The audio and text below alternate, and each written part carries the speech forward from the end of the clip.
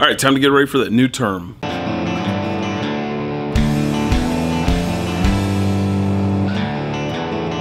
Hey class, Mr.G here. Today we're going over my top 3 things that you guys need to know before you start your next term. Before we get into it, all right, let's go ahead and be honest here. It's a classroom management structure thing. This is polarizing because we each teach our own classrooms. We each have our own 2 cents that we like to put into that. This is by no means like, you got to do this. No, this is a guide. All right, before we start diving into this, first off, let's go ahead and establish some basic ground rules. Number 1, you were hired to be an educator because the principal thought that you would be the best person for that post. You've already got that in your corner of that you were the one who was picked. So that's your classroom, that's your routine, these are your methods that you want to use, and stick with what works for you.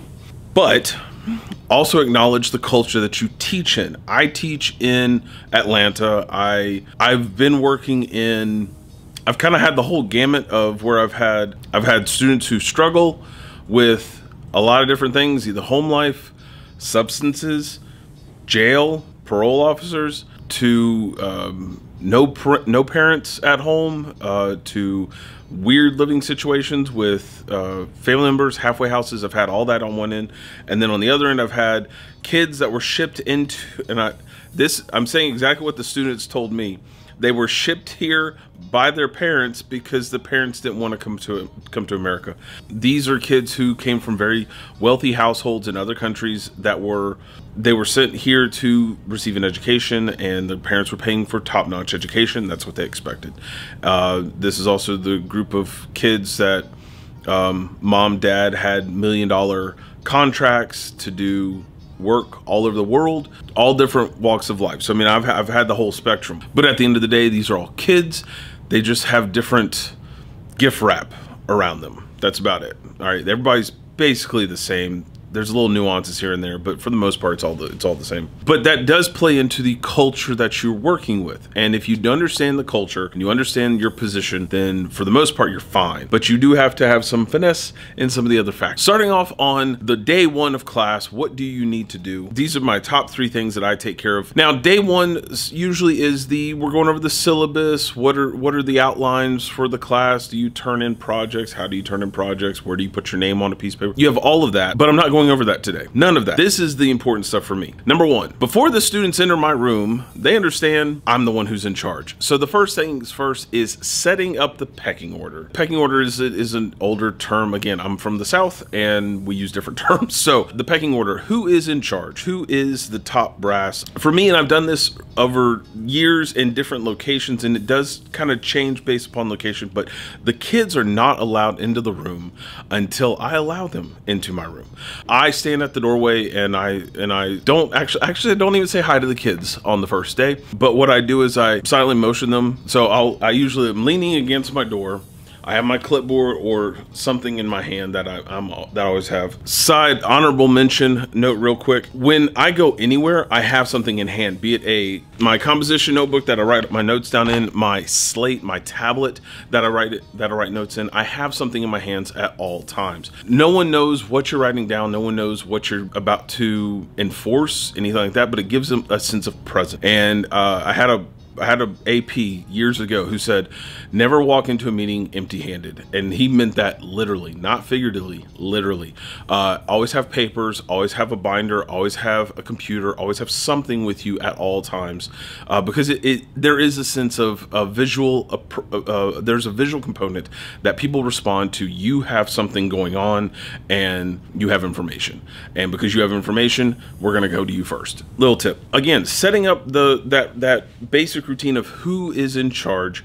I have my students, as they're coming down the hallway, line up on the side. I wait till about 6 or 7 are in line, and then I take the first 2.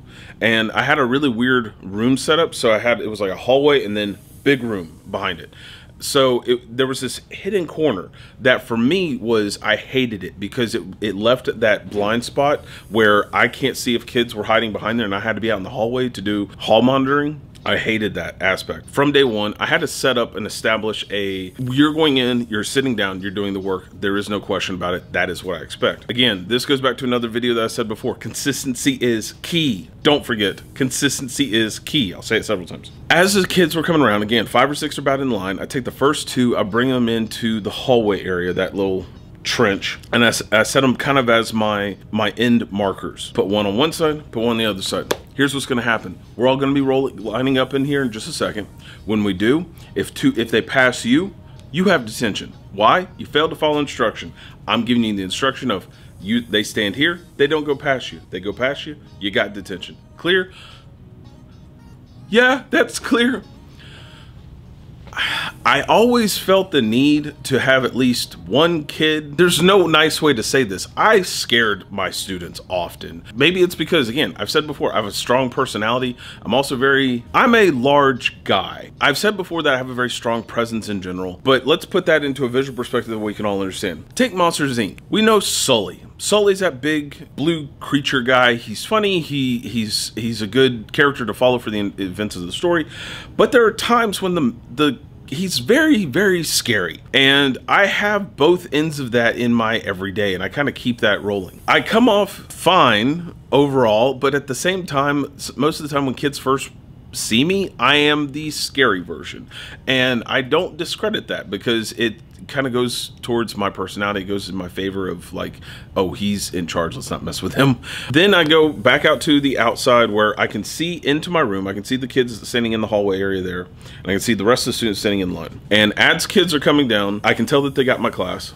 As they're coming down, I kind of motion for them to stand in line. I don't speak a lot during that portion because the kids don't know what to do. The kids are questioning what's next. What's the next steps? Motion for over there. Motion. Kids, and this is really good, especially between your 4th grade to 9th grade, and 9th grade's relative because of high school. The kids take up the task of talking for you. Stand in line. He's told us to stand over here. That makes your life easier. Feed into that. One of my students, they'll say that, and I'll kind of point them out, nod, good job, kind of correct. I don't say good job. I give them the thumbs up, give them the friendly nod of like, yeah, that's exactly what I want. Immediate feedback that they're doing the right thing. After I have the class lined up, or if I have a majority of the class lined up and I know that there's still more coming down, but we have been waiting there for 10 minutes. I've said this in other videos where that was supposed to be 5 minutes and it was closer to like 30 minutes. So we're staying outside my room for that long. I would tell them, we're waiting out here for a few minutes. As soon as the class is here, we'll go in. I'm going over the first day stuff. Nonchalant, just cut and dry, not putting any niceness, floweriness. I'm not dressing it up at all. Flat and dry. This is what's going on. This is what's the next step. This is what I'm waiting on. Simple. I'm establishing I'm in charge. I've got a plan. You're going to do the plan. There's no option. That's it. We're not talking about it, which does cut down on a lot of other things down the road, which is disruptive behaviors, which I'm doing another video on. So stay tuned for that. Once the kids are down here, are fully down, then we line up in the front entryway to go into the class. I have them in usually 2 rows. You know that scene in Charlie and the Chocolate Factory where they're all crammed in the elevator that's way too small to hold people? It was like that. I tell them that we're lining up here. This is how we do. We start the class. We're starting the class off like this. We're going to line up at the end of class the same way. So when we go back down the hall, we know what we got to get done. I'm setting up these little procedure things start to finish so that I'm setting up the mindset of what my expectations are. Next, after we go over just a couple things that were there, I think that I had like the kiln room was down there, the supply closet was in that hallway, that's where I had my doors. It's setting up the process of what my room is. Again, I kept saying it, welcome to my room, welcome to my studio. This is my studio. There were guests in my studio. I am lined up on the back wall. Again, no one's sitting down yet. We're all still standing. We're doing this for like 30 minutes because I tell them from day one, this is my studio. Welcome to my studio. I encourage a lot of creative development in my studio, but I'm reiterating the same thing over and over and over. This is my territory. You are not in charge of my territory. And I'm not mean about it, but I'm just cut and dry, just black and white. This is how it is. You gotta remember some basic things about kids. Kids need structure. They need substance. They need to understand what's going on because their brains half the time cannot form the thought of, why do I feel this way? What is the reason why I'm lacking? What is the reason why I'm lashing? This is going to take a minute. What is the reason why I'm lashing out? What is the reason behind some of the stuff that I say? They don't have that concept, but they do have the concept of something is wrong and alarms are going off. So that's what I'm trying to mitigate now. I'm trying to mitigate you're in a safe space. This space is my space, and I'm going to make sure that you're having a very pleasant time in my space. That's the goal. With that said, I'm in charge, not you. That's how life is. Tough. I feel like the Dean from The Magicians. If you haven't watched that show, it's great. It is definitely not a kid's show, and there's nothing kiddie about it, but it's awesome. Once I've got them in the back and I've got them lined up, I'm going over basic house rules. These are the chairs. Chairs are optional. I have taken away chairs and tables before. They lined them up on the side. We worked on the floor for 2 weeks. Why? Because no one could handle working in a desk. And guess what? When we're drawing and we're out doing drawings outside, and I know this is going to be controversial. If you're standing outside drawing, you don't have a desk that you're drawing from. You usually have a lapboard or a tray that you're working off of. The same thing. You're just working on a floor instead of in grass. It's an option, and options can be taken away, and I tell them that. And I tell them, I'm here to teach you. I'm here to provide you an education. That's what I'm paid for, and that's what I do. And I'm quite good at it because I've been here long enough. Again, I sound like a jerk. I'm aware that I sound like a jerk, but it's establishing that this is how things work. I'm setting up that concept early on. One of those common things that we all say in education is you don't smile until Christmas. This is kind of that entire mindset, except I've condensed an entire first term of the year down into 2 days. I've condensed all of that emotion down into 2 days, so I don't have to sit there and play up like, oh, just putting that armor on, just looking grizzled all day long. I don't have to, because I already established what I need to establish, and it's cut and dry. You either did or you didn't. And I'm not having any emotion. I'm not holding my brain. I'm not absorbing brain space into, oh, this person just didn't like me. This person didn't do well. I ain't got time for that. I only got time to make stuff and do stuff. I've got things to do. So I keep the ball rolling. That bleeds us into my next part, which is second one, seating. Seating is not free for all, ever. Especially, here's the thing, if you have a class that's over 6, you need a seating chart. Why? Because it makes taking roll a lot faster. It makes doing things and calling on students a lot faster. For most of us, we teach the whole school. I was the only art teacher at a school. I've never had another art teacher at my school. I've always been the only one. I have art teacher friends in the county and the districts and whatnot, but I'm the only one. I'm like Tigger in a lot of respects. But the seating chart makes things pretty invaluable. Now, even at high school level, having a seating chart, and I tell the kids, everybody has a seating chart. The reason you have a seating chart is so that I can take roll, because I don't have time to figure out who's here and who's not here. That's a waste of time. I want to get to making stuff and keep the ball moving. I'm constantly explaining why I do things. I tell them, this is why we're doing it. I have a reason, this is the reason, and we're moving on forward. Right there, I've taken a lot of wind out of their sails as to them questioning why we're doing something.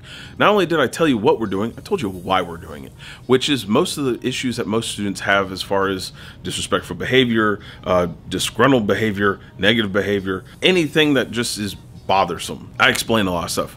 I'm making a video on that, so stay tuned because it's another one on the list. But seating charts make your life easier, so do them. Get them out of the way early on, knock it out. How you do a seating chart is completely up to you. I've had teachers who, they pass out colored strips, and if you have the same color strip, you all sit together. I personally took the time and I just wrote all the names down and kind of pulled names out of a hat and set them in order.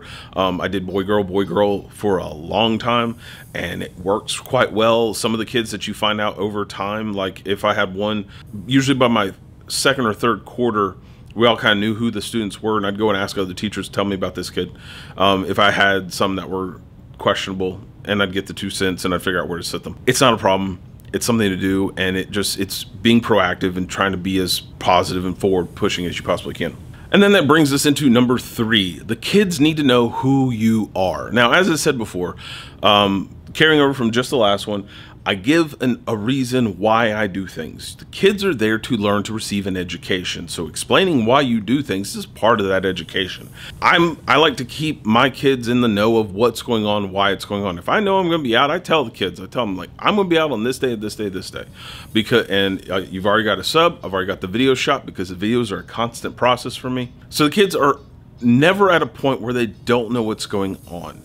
So the kids are always got my back, because I'm the boss, they're my workers, we're all moving together, we're keeping the train rolling. That's the goal, and I tell them that. I keep them in the know. So they know who I am, because I'm a man of my word. I know what I'm saying, and that's what I'm going to be doing. I keep that in line.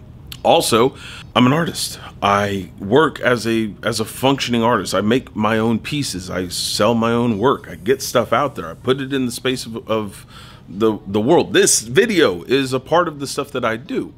And my kids understand that. And I say kids, which is a very loose term because I teach a lot of non-kids at this point. It's high school plus is what I like to consider it. Most of my students are older, a lot older. And that makes my life easier to express to them why we need to do a project, why we need to do things, because they see me doing it at the same time. They know that I'm into geek stuff. We talk about geek stuff all the time.